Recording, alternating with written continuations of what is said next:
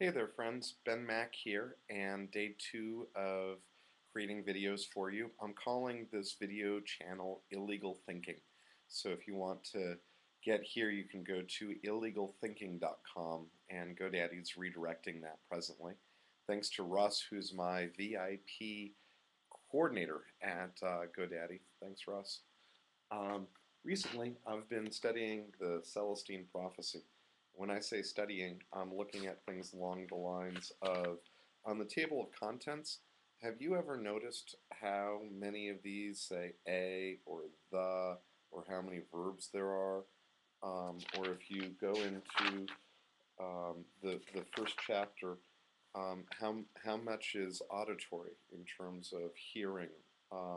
It tends to be not all, it seems to be largely auditory words, which makes sense because you're reading, and so you're sub-vocalizing in your mind, and that's auditory. I've been studying the structure of breakthrough pieces of work. I've been studying Donald Moss's breakout novels, and I've been studying Larry Beinhardt's How to Write a Mystery, because mysteries are at the heart of what's illegal and crime fiction, and what you're getting here is illegal thinking.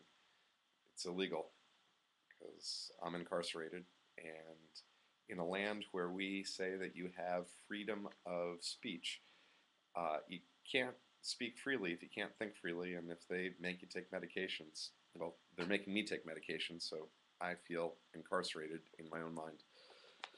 Welcome to America, friends that are outside, and you know what? You know what the difference is between being crazy and being eccentric? At least $1 million. When I got broke, I felt broken, and then they started saying you got to take medications.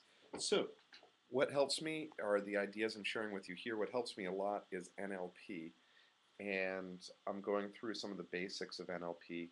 I'm looking at books like Introducing NLP and NLP for Beginners. I love the models in neurolinguistic programming. One of the models that makes more sense to me than what I find in other models in psychology are, for instance, here's a model that takes us from spirituality at the center, goes spirituality, identity, belief, capability, behavior, and environment. And one of the things that I hold to be true is behavior divided by cosmography is your energetic throughput. And it's ideas like this that have caused some people more consternation than I see fit, but that's on them. And I am today at the 4 week mark. 1 month, 4 weeks. Sometimes there's a litigious difference. But I'm going to be here in Quakertown for 2 months, and today marks the end of 4 weeks. So today is 4 weeks and 1 day that we are entering in terms of my incarceration here in Quakertown. Incarceration, I have a curfew. I have to be in a home at 11. I have to sign out. I sign in.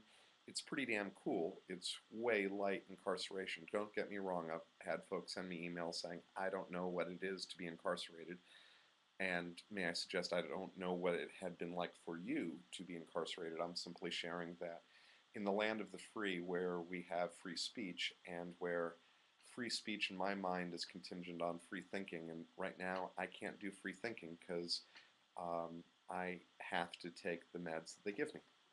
So I've been looking at what has been given to other people, their financial freedom, and specifically recently looking at the Celestine prophecy.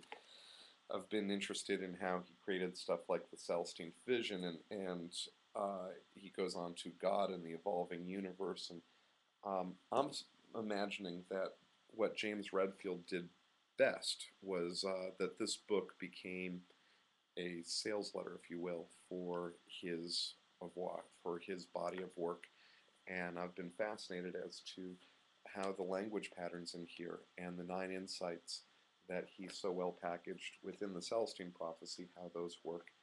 And what I'm working on right now is repackaging, repurposing the ideas of Kurt Vonnegut and his religion of Bakunin into something that is more palatable for the mainstream. On behalf of all my friends, behalf of myself, on behalf of the other viewers, on behalf of behave, enjoy, behavior. All right, bye for now. See you tomorrow. Illegal thinking. It's not just for breakfast anymore.